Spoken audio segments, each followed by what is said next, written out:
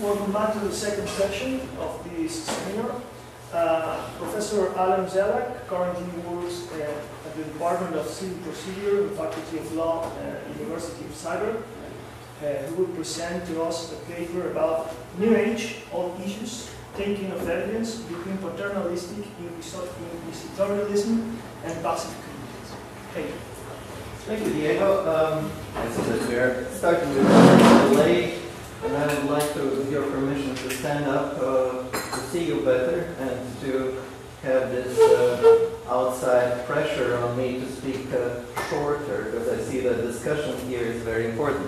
My first introductory remark is that I really appreciate being here and think that Girona has established itself as a very exciting place, and the chair for legal culture is currently a very, well, I would say a vibrant place, which is noted in different sides of Europe and the world, and I'm therefore very glad to be in this also exciting project of establishing a new journal, and my thanks go in particular to Jordi and to Edgar as those who are most responsible for making it possible. Now, again, all of my presentations here need to have a disclaimer, and I'm going to repeat it once again. My main area of expertise and research is civil procedure. I see many of you being active in the area of criminal justice. However, my firm belief is that civil procedure, criminal procedure, administrative procedure, when it comes to common issues like evidence, do share and do have a lot in common, although we always need to take into account their special needs and special views, but generally I hope this is going to be relevant. And well, when I was invited to speak here, I found inspiration in two things. First of all, I will tell you a little bit about another exciting project which Remco and I were a part of in the past 5 years, and therefore I wanted to connect our work in one area with my appearance here. And the second inspiration that I had for my speech today was actually the very successful conference which was held in Girona last was it June? Yeah, I think it was in June 2018, where the first lecture was provided again, to my great satisfaction, but by a civil proceduralist, namely Adrian Zuckerman from Oxford, and I was very much eager to listen to him. And when I have heard his speech, I thought, well, I disagree with so many things in this speech that I think I should at some time say or write something about it. So you will see whether it's relevant or not a little bit later in my speech. But Paul, in the end of his presentation, stated that all our discussions are in the end as much as important as they have a bearing on real life of law, and as much as they have some influence on legal practice. So I'm going to start where Paul ended, and I'm going to place my discussion in the context of, well, I see, New Age and Old Issues, of something that has been important both in the Old Age and nowadays, and this is the idea that legal system needs to be improved and that it needs to be reformed. And, well, what were seen to be the principal threats to contemporary justice systems, and civil justice is in particular what I had in mind, but I think it applies at least partially to criminal justice as well. In the second half of the 20th century, or at the end of 80s and in the 90s, I think that the best summary was given by an English colleague, a member of the International Association of Procedural Law, but also an English lord, Jack Jacob, who in several of his speeches referred to a three-headed hydra I see that we have Hydra for the second time, then we had many heads, but now the three-headed Hydra, which he was pointing to, was the Hydra which had heads of delays, costs, and vexation. And effectively, we can really see that legal systems, and seemingly, well, English was one among the first to say it very loudly, but this has been the principal topic of reforms also in continental Europe and the principal problems in continental Europe. And therefore, fundamental debates in procedural law were centered around these principal problems. Now, where is the solution? Where to go? Well, we spoke a lot about truth, about systems. One solution which became popular as a way of phrasing the problem is, again, well, fundamentally English, because it's connected to a word which is very difficult to translate to some other languages. And this word is case management. So case management has actually become a notion which has currently been discussed in a number of places, and I most recently had an opportunity to go to Chile and speak about European approach to case management, but that was the principal topic of a large Latin American conference. So what is case management? Just like the notion of truth, case management is also multifaceted and well, ambiguous in its use. And I was searching for some way to explain this notion. Browsing through my files, I found one where a good colleague of mine, sometimes knowledgeable colleague, Professor Van Rey, has explained to students in Zabreb the notion of case management, because Netherlands was,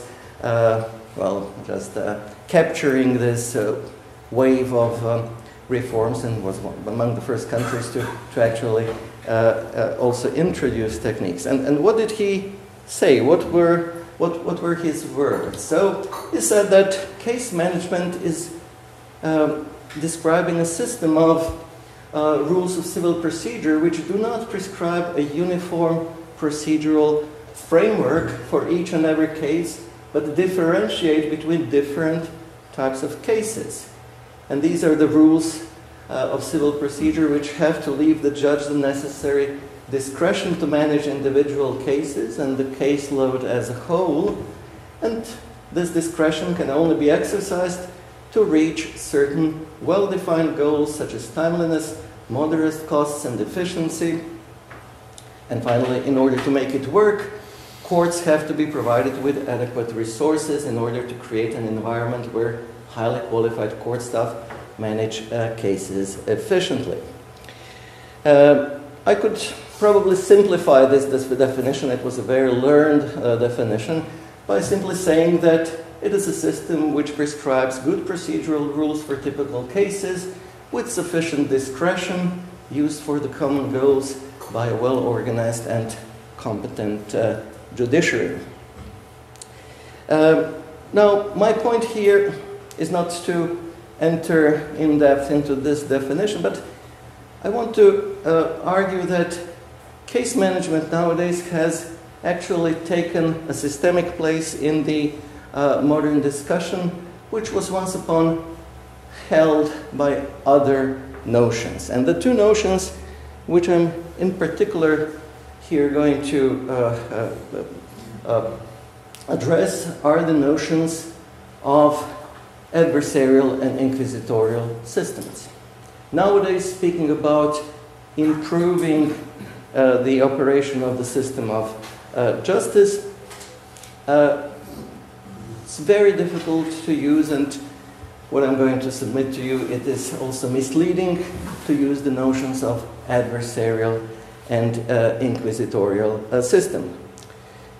So, while for some of you this might be an old news, and in particular. I don't think that many people nowadays speak about desirable models, but still, I think it's relevant to know that adversarial and inquisitorial notions are popping up every now and then in a way which is not useful, and they often get abused in order to promote particular agenda which are not necessarily in order or in line with the good administration of justice.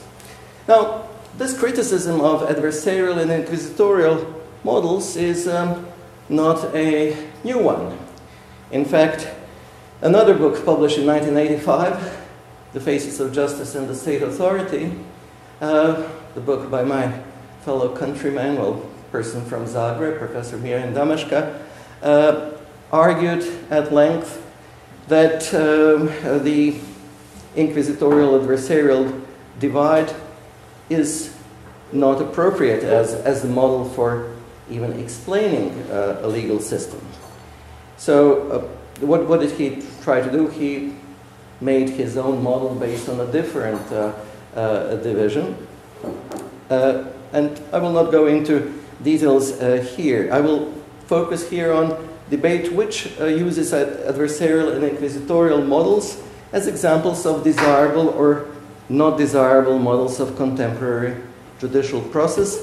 And essentially, my intention is to ask what model of judicial procedure is universally better from that perspective, and show that this cannot be used as the real device. So the questions that I'm going to ask is the opposition between adversarial and inquisitorial models still useful as a tool for scholars and legislators?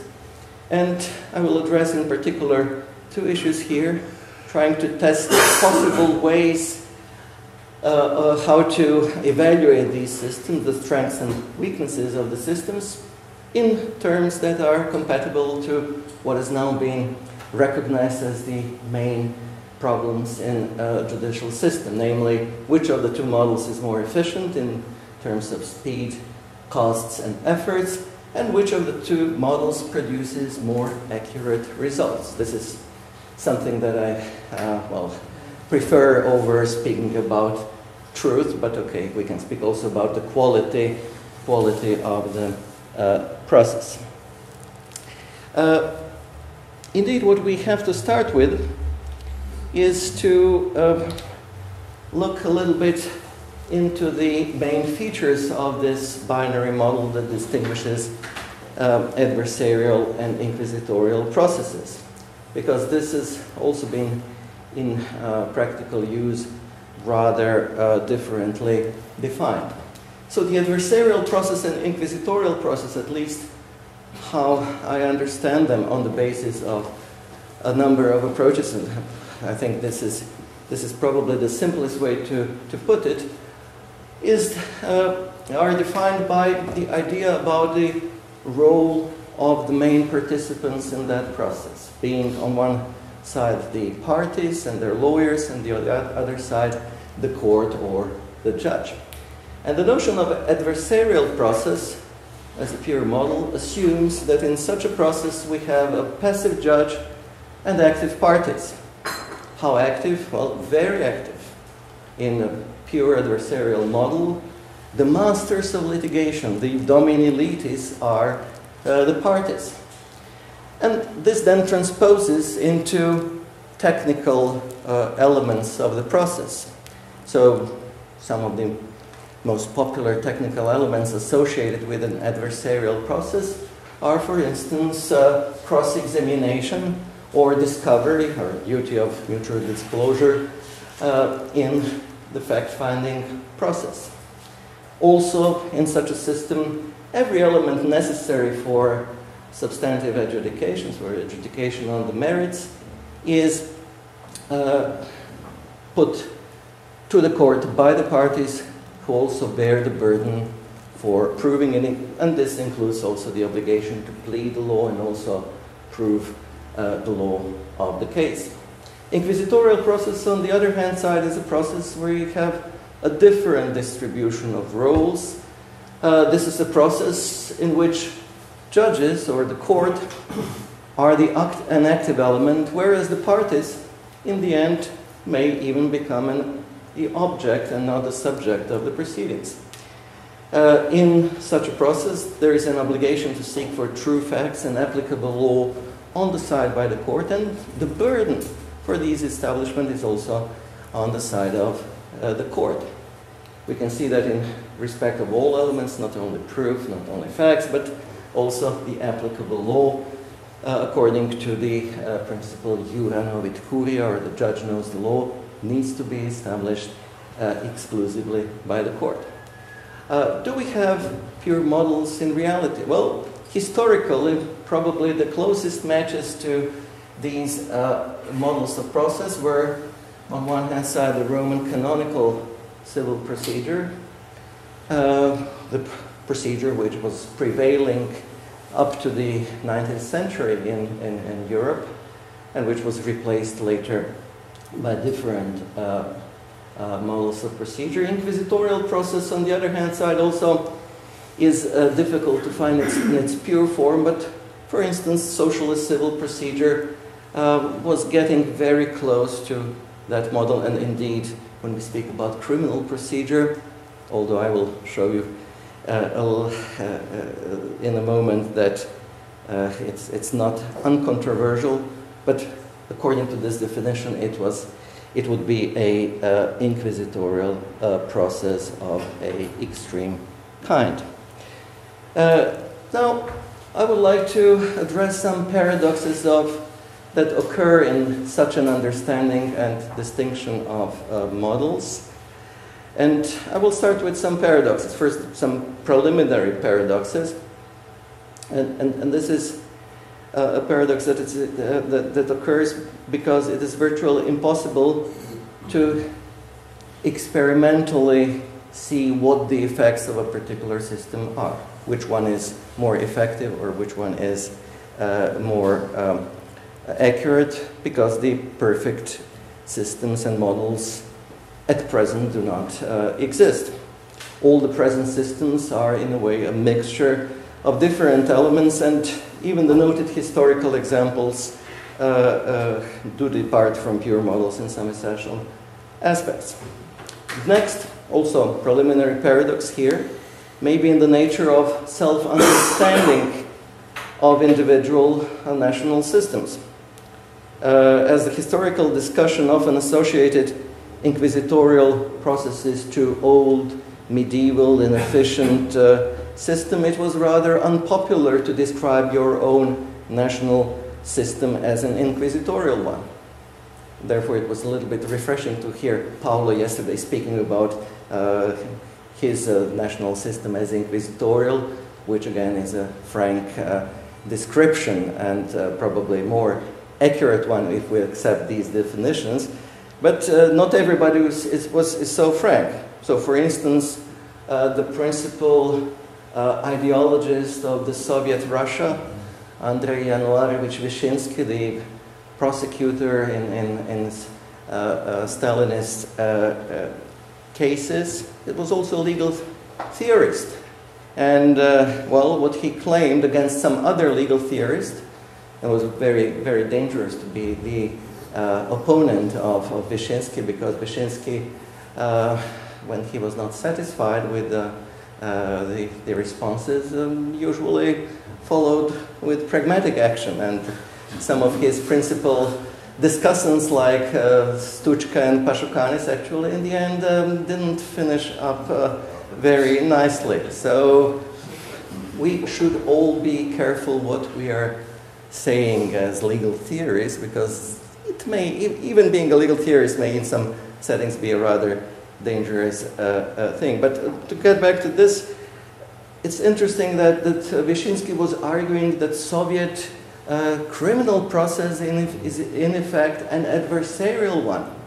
And he said it's much nicer to try, sentence and punish the enemies of the Soviet system in a public process where they are going to fight and where all our citizens will see who real enemy is of the system, and this will have also a pronounced educational note and will help the citizens to bring forward further claims about actions that are against national interests. So definitely, sometimes we have to distinguish what the system thinks about itself and how it is actually constructed. I can tell it from my own student experience, because the textbook of civil procedure, which I had to learn from and later also examine students, argued that Croatian or former Yugoslav civil procedure is dominantly adversarial civil procedure. Whereas, on the other hand side, well, according to the elements that we have already seen, indeed, no cross-examination, some inquisitorial powers in finding facts, and the overall approach of procedure was a procedure in which the parties were the passive element and the court had at least theoretically a passive role, an active, very active role. And I will tell a little bit about that later. But these are just the preliminary paradoxes. There are further paradoxes linked to the understanding of effects of the two models and the direction of procedural reforms. So let us start with the two tests that I announced, and this is what is the most efficient model of procedure. Is it inquisitorial or is it adversarial? And we will not have a doctrinal or theoretical text. We will see how systems reacted. So what we can note is that in the 2000s, in the past 2 decades, there were two parallel developments, and these two developments had the opposing direction. So on one hand side, in a number of Western European countries, starting with England and Wales, reforms, for instance, in the area of civil procedure, but also then elsewhere, gradually, the addressing of the principal problems, speed, cost, vexation, was addressed by strengthening inquisitorial elements, by strengthening the activity of the court, strengthening the obligation of the court in the process.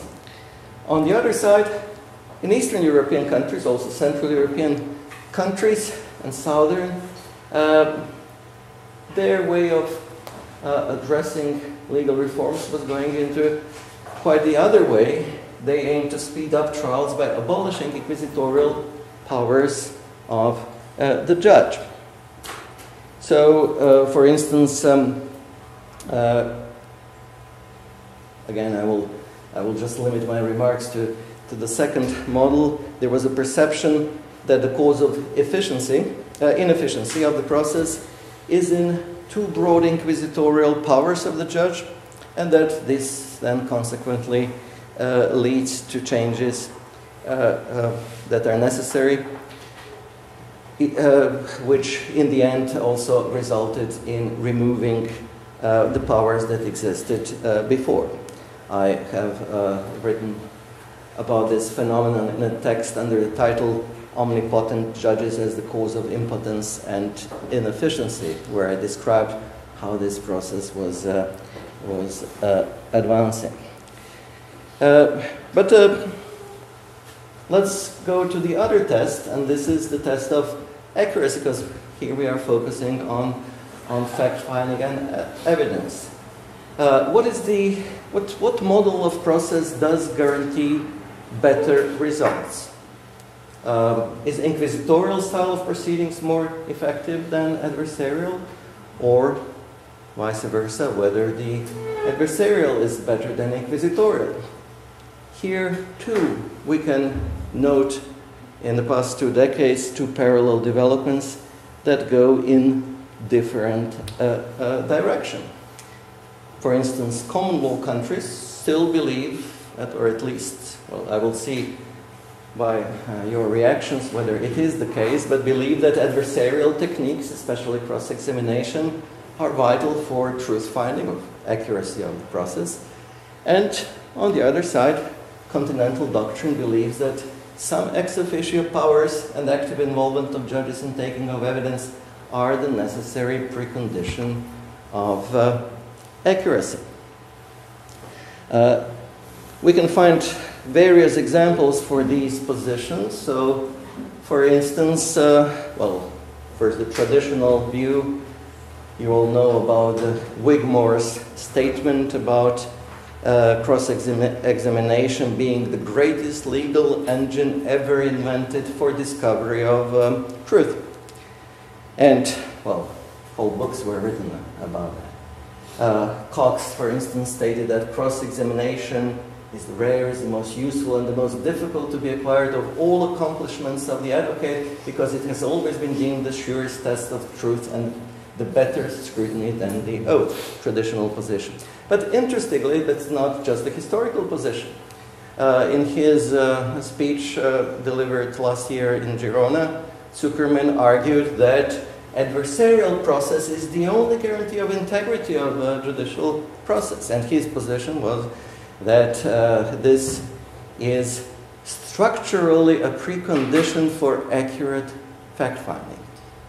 And argument that he advanced was that inquisitorial system has inbuilt biases, especially the confirmation bias, which cannot actually lead to accurate results.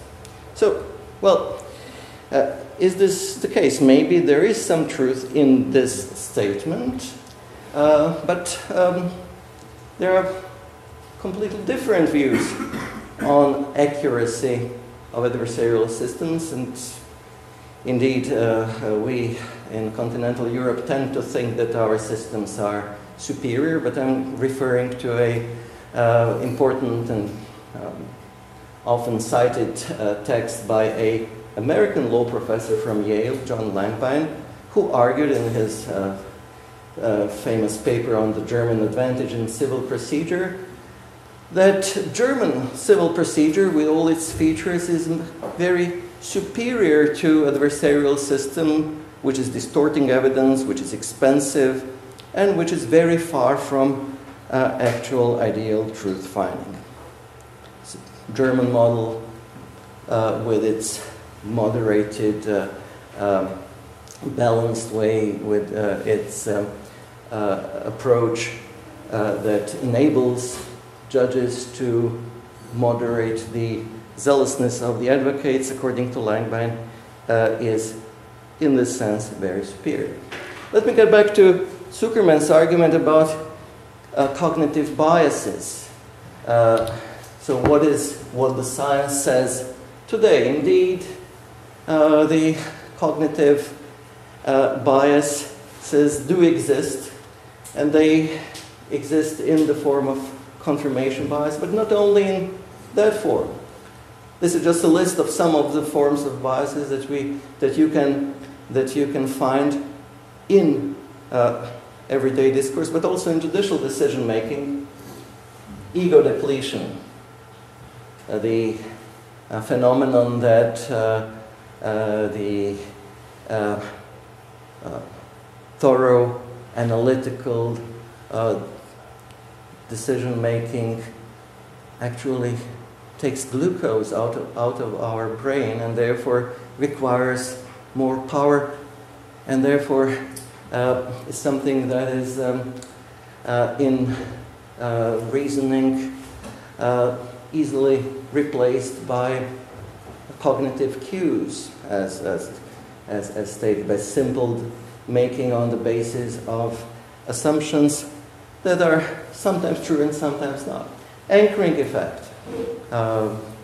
When decision maker is in doubt and he has even a random figure that is put to his attention, that random figure is affecting his decision making.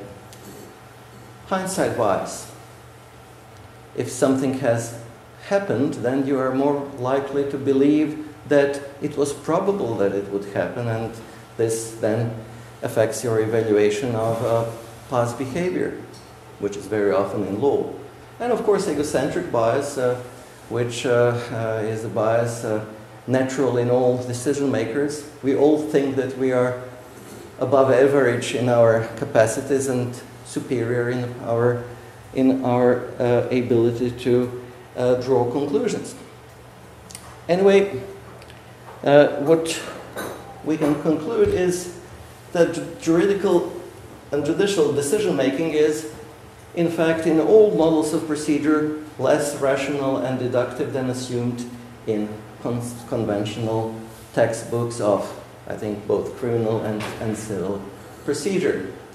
What judges are often applying are cognitive shortcuts, rules of thumb, and this has been confirmed by concrete empirical evidence in the research that has tested whether judges also suffer from all series of biases that are listed here. So therefore, cognitive biases do exist and play a role irrespective of the model of judicial process, whether it's an adversarial or inquisitorial model. So my submission is that it is wrong to associate particular quality to a particular model and use inquisitorial and adversarial notions in a kind of beauty contest between legal systems. What we instead need to do is to focus on the model that divides procedures and see also whether this model is still useful or has to be replaced by something else. There are two assumptions on which this division of adversarial and inquisitorial processes are rooted, and I would submit that both are fundamentally false. First, it is that passive and active behavior or passive and active action in the process of the judge and the parties is a kind of a zero-sum game. Or, to be very clear, passive judges necessarily imply that parties are active, or on the other side, active judges assume that parties are passive. What we have here is a kind of a seesaw. And I would say that this view is fundamentally wrong. The second assumption is that in respect to processing of procedural material, the judges and parties are bound to be either passive or active in respect to the same issues. And what that assumes is that the behavior and the powers of the court and judges regarding the obligation to find facts, when we speak about evidence, ex officio is necessarily then combined with judicial activism in the conduct of the process. And this is another assumption which I hold to be wrong. I'll give some examples. First, let me start with the second assumption. We have models of actual civil procedural processes where you have both passive court and passive parties, and I will tell you where we can see that. But the activity and passivity also has to be seen, in particular when it comes to the way of case management, well, type of case management. And here, case management can be divided into substantive and formal case management. And substantive and formal case management are directed towards different objectives. The substantive case management includes the steps undertaken in order to define facts relevant to the determination of the dispute, to identify and present evidence necessary for the proper determination of the facts, to determine applicable rules of law, and to identify and apply other rules necessary for decision-making on the merits of the case. So these are all actions directly relevant for substantive decision-making. Whereas formal case management defines the formal conduct of the proceedings. These are the steps undertaken, and here we have a number of things listed: setting procedural calendars, scheduling meetings and conferences with the parties, setting deadlines, determining the type of procedure, and so on. In respect, even when it only comes to evidence and facts, the division of labor here exists between the court and the parties, but not in a way that one is responsible for everything and the other is passive, but here, instead of active and passive behavior, it is a functional division of labor, where both parties and the court are active in a certain way. Now, most reforms with respect to formal case management today try to emphasize the active role of the court. So even in the adversarial systems, nowadays you have the strong movement towards increasing the obligations of the court to conduct and control the proceedings. Let me now go into another issue, and this is whether we have further empirical support for advantages of adversarial or inquisitorial systems. And here I will assume, together with you, that if adversarial system is superior, then it should also be reflected in the opinion of the users of particular system. Interestingly, today we have sufficient empirical information about what citizens and businesses think about their systems of justice. So, for instance, in the European Union, we can trace the opinion of the users in the document that is called the EU Justice Scoreboard, and which is published now 2 or 3 years ago, well, since 2016, on the annual basis. And a number of facts and figures are collected in such a document. One figure is in particular relevant for us, and this is the indication of the public trust in the judiciary. This is, for instance, the results of the survey of public in respect whether the public holds courts and judges to be independent or not. And I would say that this is also the indicator of reliability and the public trust into particular national systems. What can we see in this slide? Well, what we can see is that in over half of the EU countries, a half or more of population do not trust the independence of judiciary. Where do we have high trust and where do we have a low trust in judiciary? What we see here, for instance, is that the highest trust in Europe is in Denmark. Denmark, Finland, and Austria hold the first 3 places. And this is indicated by this blue column, which reflects the responses to the question whether you hold that independence of courts and judges is good or bad. So blue means very good or fairly good. And here, consistently in last years, Denmark and Finland, the public trust, well, in Denmark is almost 90%, and Finland over 80%. Similarly also in Austria, Sweden. And then we have Ireland, Germany, Netherlands, Luxembourg, United Kingdom, Belgium, and Cyprus. What do we have on the other side?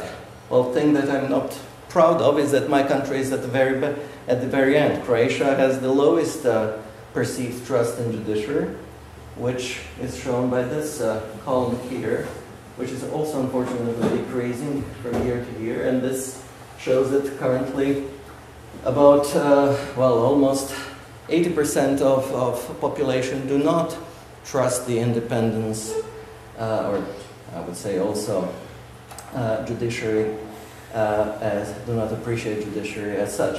What are the other countries? Croatia, Slovakia, Bulgaria, Estonia, Italy, Poland, Slovenia, Romania, Portugal, Hungary, Lithuania, Latvia, Czech Republic. Oh, sorry, this was Spain, and this is Estonia. EE is Estonia, Malta, Greece, and France.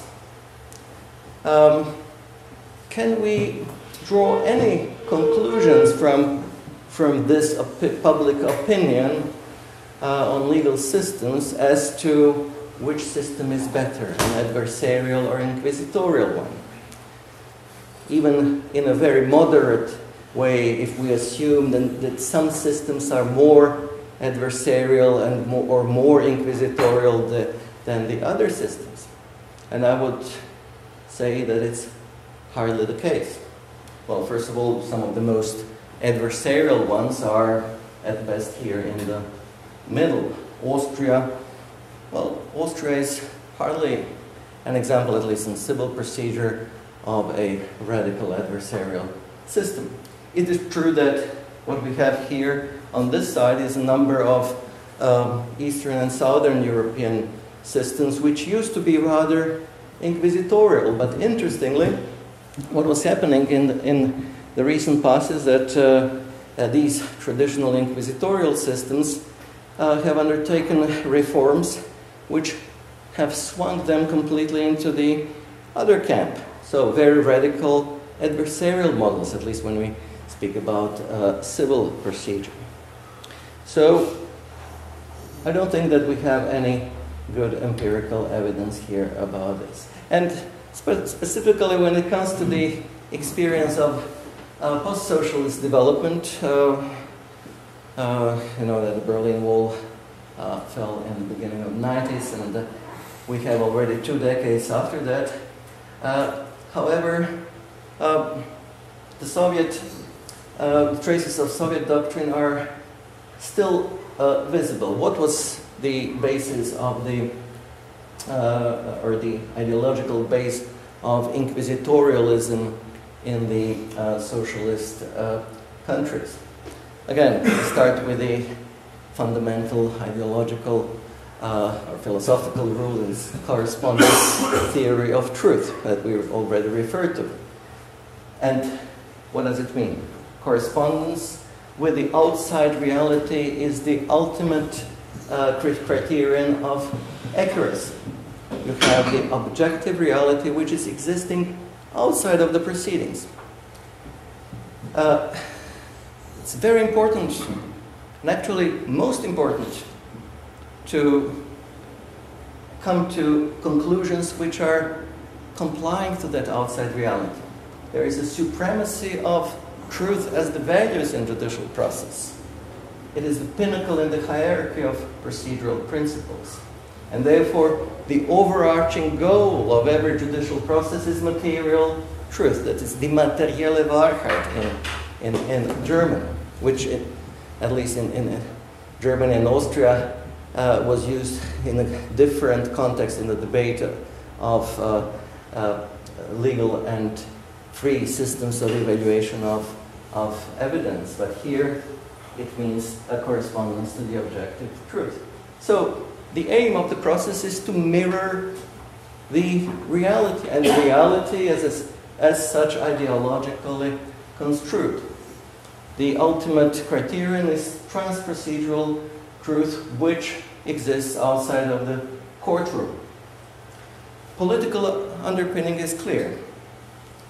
You need to have a process which is instrumental to the goals of the system.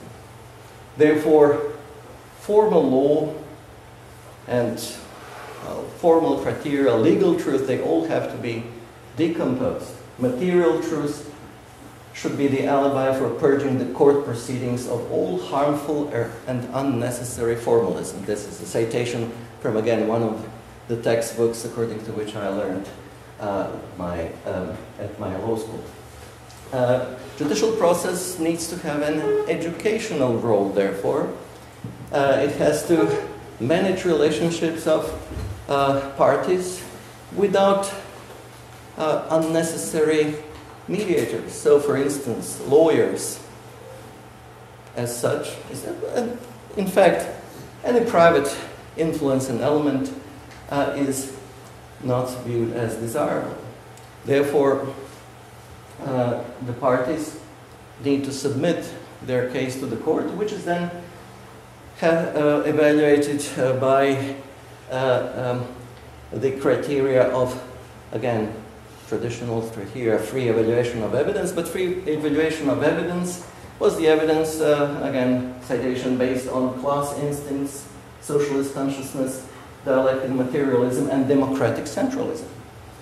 Therefore, the state needs to intervene in all elements of the process, in all legal relations, and insofar, even Lenin was arguing that there is no difference between private law and public law. In the socialist law, all law is public because it has public consequences, and the ultimate arbiter is the political convenience, the opinion of the ruling elites. In the socialist period, it was the ruling party. Now, what is the experience after this development? So, how to put it in terms of inquisitorial and adversarial? So, as we have seen, in the socialist period, we had a paternalistic inquisitorial attitude towards the process. The activity seemed to be ideologically assigned only to the court, whereas the parties were supposed to be passive. And the ideological objectives were also imposed on the court, and they were regarded to be much more important than individual right. And especially, it was more important to reach the truth than to reach a result within a reasonable time or any time at all. And therefore, what is turned into practice is that such inquisitorial process effectively was a process of reactive nature. Collection of evidence was the ultimate responsibility of the court. The burden of proof on the parties was virtually lifted and eliminated. And because the truth was so important, there was lack of any limitation in the process. The preclusions did not play any role, so whatever was raised, even if it was raised knowingly only in the late stages of proceedings, had to be considered by the court, because the court had to establish the truth. Even facts raised on appeal had to be evaluated. Well, even the facts which were abusively raised only at appeal had to be taken into account. Therefore, the res judicata effect was construed, again, I'm not speaking about some moderate systems like Yugoslav was rather moderate, but for instance, even now in China, res judicata virtually does not exist because the parties can always reopen the procedure, asking to have it re-examined in the light of new facts. We can see here how effectively very scientific Chinese civil procedure is, because in science, as we all know, there is no ultimate deadline for finding the truth, and therefore, well, also in Chinese procedure, there is no such ultimate deadline. But what is the consequence in practice? We have a model of process where we have passive court and passive judges because, well, although there was an ideological urge to collect material, the judges were, in fact, not really armed with adequate tools. Just like in any other process, even judges were under strict ideological control, and their interest into finding the facts, into collecting material, was, from their own natural perspective, very low. Because if you find all facts, you have to make a decision. And decision may be unfavorable to somebody who is in charge of defining what objective truth is. somebody who is staying outside of procedure. So therefore, it's much better to lead the procedure reactively, collect material with huge delays, and this is in fact what happens: massive inefficiency, delays, and backlogs. Was it the more truthful system? Definitely not. Because, well, if you need about 5 or 10 years in the first instance to come to the judgment, which may then be reviewed on appeal, and then eventually in a couple of decades you will have another review, for the sheer passage of time, you will have less and less possibilities to find what really happened. Interestingly, in the post-socialist period, we have again a completely opposite situation, but with the same consequences. Especially in the countries where it was very clear, like Hungary or Poland. Instantly in the 90s, the first reform said, we don't want to be inquisitorial anymore. We want to be very adversarial. And what did it mean in the context of civil procedure? How it was understood, and it was actually misconceived in a way. Namely, the new goal in the procedure was not anymore to establish material, but legal truth. And that became the main slogan of the procedural reforms. We don't have to search for factual truth, we have to find what party's truth is in the process. And in order to facilitate that, strict deadlines have been imposed for presentation of facts and introduction of evidence, and if these strict deadlines were not observed, the consequence was that a fact or a piece of proof could not be considered or taken anymore, no matter whether it's relevant, important, or not. And the court, in this sense, had very little discretion to allow it, and frankly didn't care, because it was much more elegant and comfortable for the court just to, well, say, this is the party's truth, you haven't raised a fact in due time, therefore, sorry. Adversarial evidence taking was therefore again turned into another reactive process.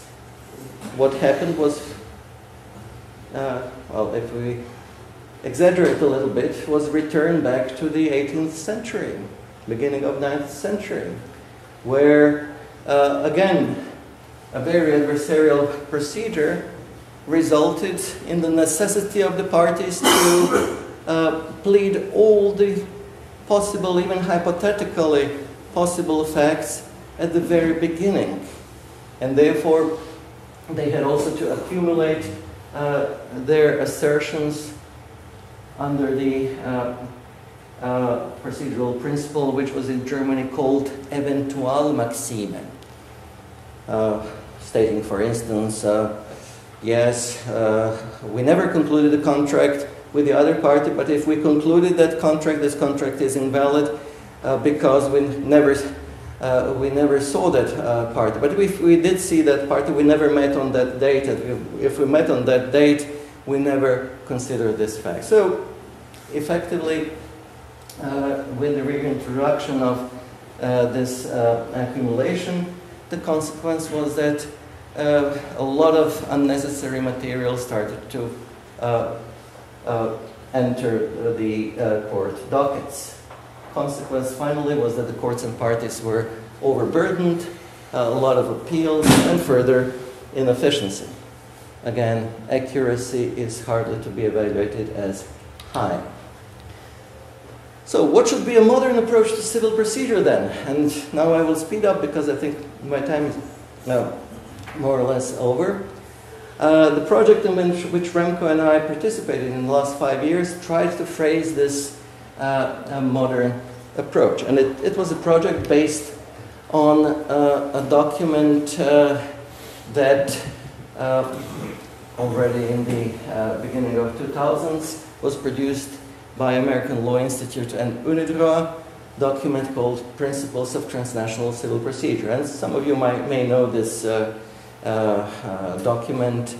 Several scholars from different systems participated in that project. Some of the most visible ones were Professor Jeffrey Hazard on the American side, and Michele Tarufo and Rolf Sturner from German and Italian side. Later also Antonio Giri from Brazil. And, well, for us is in a particular important the Rule 11, which was supposed to define the obligation of the parties and lawyers. But this rule is relatively short, and the whole set of rules, and in fact called principles, were rather general. So a new project was initiated in 2013 by European Law Institute, again in collaboration with UNIDROIT, where these principles had to be converted in a more comprehensive document, which could even be used as model legislation, the example of best practices for Europe. And this project was supposed to be the follow-up to the original ALI and UNIDROIT project. Now, the project of European Law Institute was, in its participation, much more comprehensive. More people participated. There were a lot of working groups, I think 9 or 10, Remco, 10 working groups. But the one relevant for us today is the working group on obligations of parties and lawyers.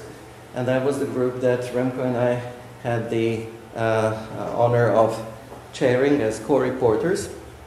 So what we started with was the Rule 11, and I will cite our introductory explanation of what we finally produced. Well, we wanted to produce rules which create a modern approach to civil litigation, in that they put the emphasis on loyal cooperation between the judge, the parties, and the lawyers, creating models where all of them have a shared responsibility in putting an end to dispute.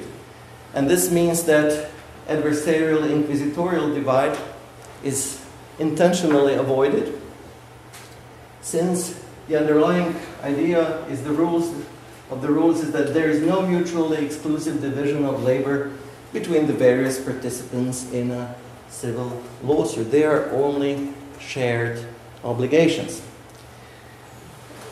Now, what we see here is a model of procedure where we don't have any more active parties, passive court, active parties, but a model in which all participants, parties, their lawyers, and the court are active. And thereby, this old conundrum of adversarial process and inquisitorial process is replaced by one sole procedural principle, the principle of loyal cooperation. In the latest variant of this text, which is supposed to be finalized in the May next year, we have the Rule 2, general rule, which states exactly this: parties, their lawyers, and the courts must cooperate in order to promote fair, efficient, and speedy resolution of the dispute. I will more or less stop here just by drawing a couple of conclusions. First, I'd like to show you some of the rules which were later produced in the context of evidence.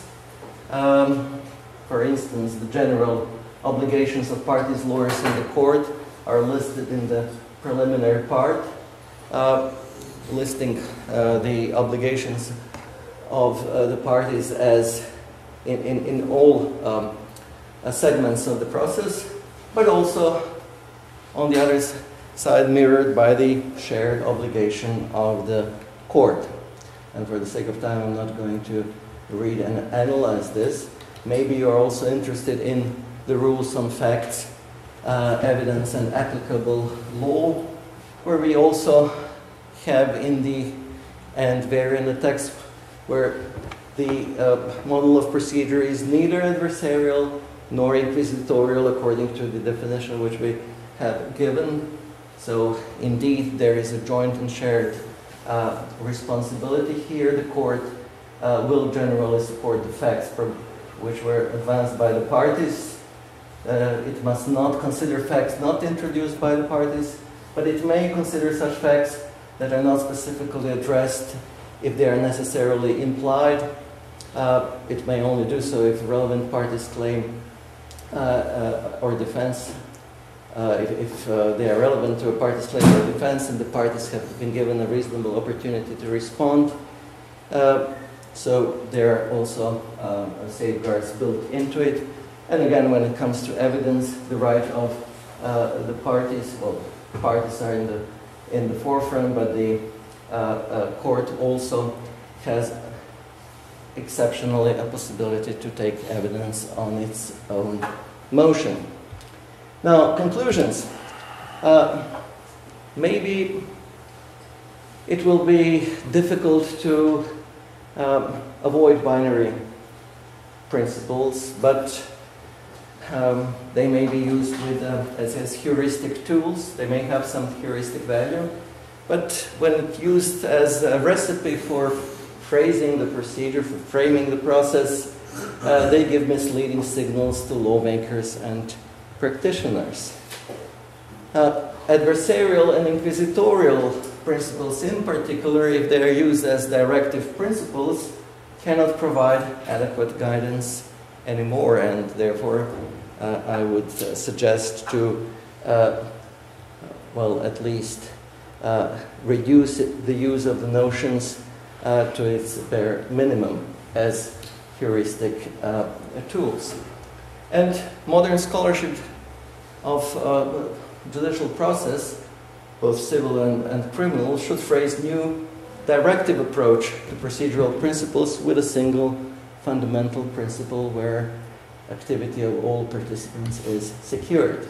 So to show it in a well, visual way, the procedural obligations today have to be shared among all participants.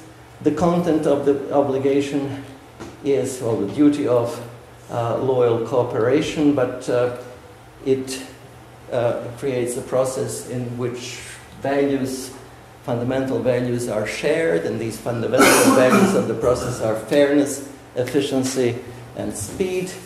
The methods that have to be used are, well, currently proportionality has come into forefront together with the duty, pre-procedural duty of the participants in the process to undertake all steps that can reduce the disputes or that can clarify particular issues in the pre-trial state, and therefore even before initiating litigation there should be a necessity of exchange of information but also claims, and necessity of the use of all available means, including alternative dispute resolution.